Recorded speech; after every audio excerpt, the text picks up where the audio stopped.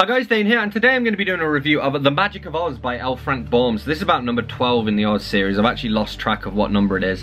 I've been reading these as a buddy read with Joel Swogman. We've been doing one every 2 weeks. I will link to Joel's video below, assuming I remember, which I think I probably will.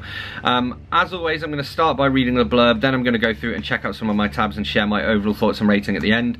I will say I've only just started this one, so I've only got a couple of tabs for you.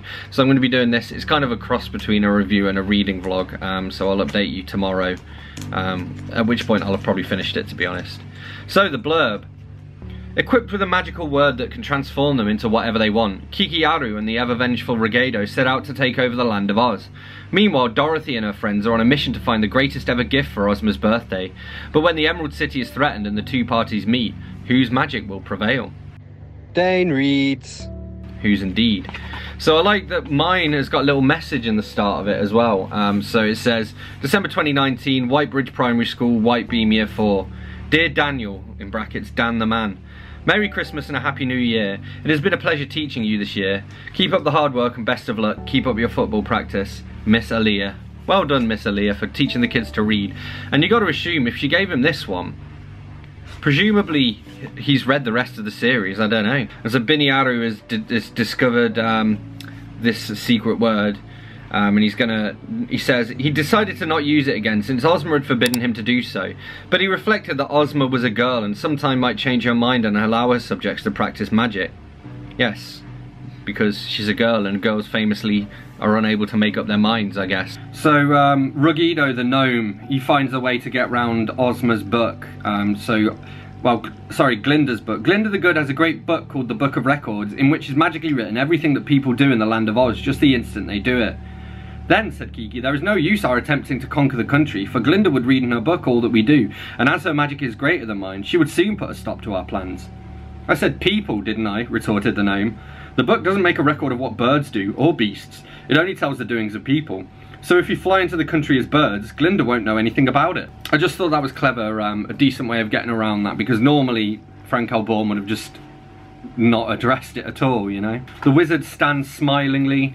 I hate adverbs. And this made me laugh because the king of the gnomes, Rugido, he gets turned into a goose. And eggs are like the only thing that they're afraid of, that the gnomes are afraid of. So he ends up like afraid of himself. So I'm just going to read this little paragraph.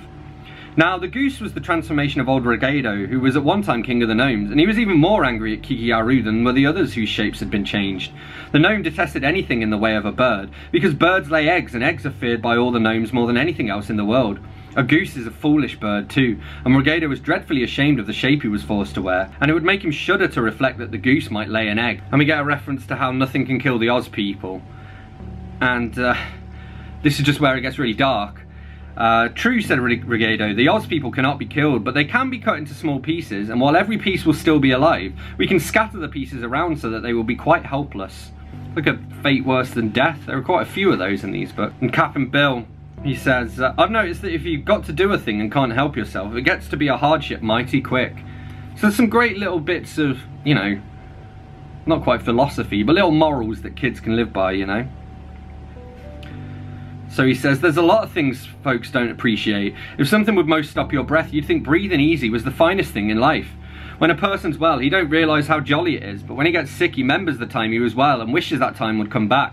Most folks forget to thank God for giving them 2 good legs till they lose one of them, like I did, and then it's too late except to praise God for leaving one. A voice cries out warningly, look out. Did my fruiting as well. We have a weird little formatting error here where one of the paragraphs is over indented for whatever reason. And the wizard says, I'll do my best of course, and no one can do more than his best.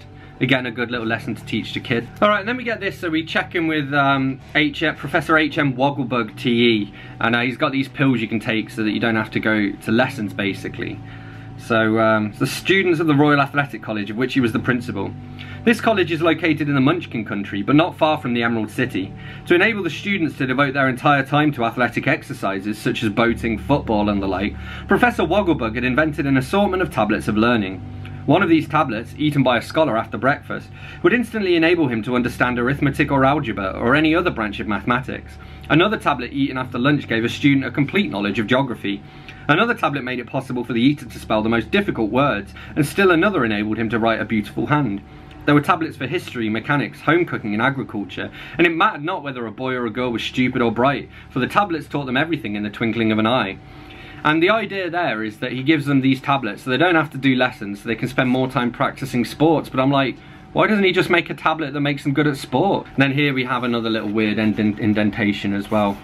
So yeah. But yeah, The Magic of Oz by L. Frank Baum. I mean, it was okay. It's better than some of the mid-books in the series were. But still, it wasn't as good as the last one. It was interesting, I guess. It was quite good how you see the two sides of the story and how they come together. You meet some new characters as well in a forest.